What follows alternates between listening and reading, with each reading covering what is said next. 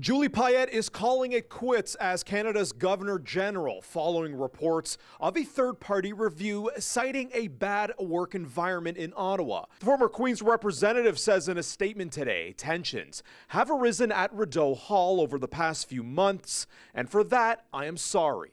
It was last year when a private firm was hired to investigate Payette and her secretary following allegations of a toxic workplace dating back since 2017. The findings have yet to be revealed, but the damaging results have led to both resignations. Kind of surprising that she waited this long, but it's not a surprise that she's leaving. Even in the first year, there was complaints that she clashed with security, she clashed with staff, she was demanding renovations at Rideau Hall, and even after they were done, she still wouldn't move in there.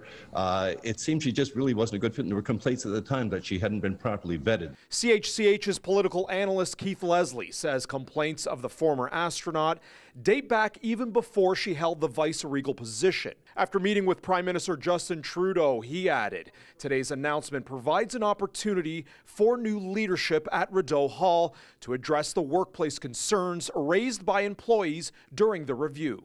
Payette says no formal complaints were made during her tenure, but she takes the allegations seriously, saying, we all experience things differently, but we should always strive to do better and be attentive to one another's perceptions. Well, that's a real shot at the Prime Minister, who used that same sort of line when he was accused of groping a woman before he became Prime Minister. So, not a nice way to go out. The Chief Justice of Canada will be the interim until a replacement is chosen. Jason Guidola, CHCH News.